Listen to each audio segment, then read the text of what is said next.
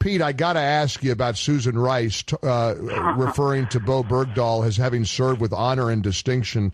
Colonel Ralph Peters says, congratulations, Susan Rice. By trying to sell him as an American hero, you've turned a deserter, already despised by soldiers in the know, into quite possibly the most hated individual soldier in the history of our military. Is Colonel Peters right in your view? Well, man, you can't underestimate the anger and the outrage that is percolating in the military community right now about the treatment of this particular situation. I mean, for Susan Rice, it's Benghazi 2.0. It's once again stick her out in front of television to tell everybody a giant lie that she couldn't truly and possibly believe. I mean, they knew in 2010 in the Pentagon that this guy was a deserter. The White House had to know that was his intentions.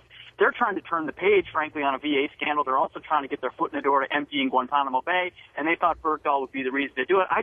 They're so cynical, and I think above the law, that they think, well, we can just say these things and get away with it, ultimately with very few consequences.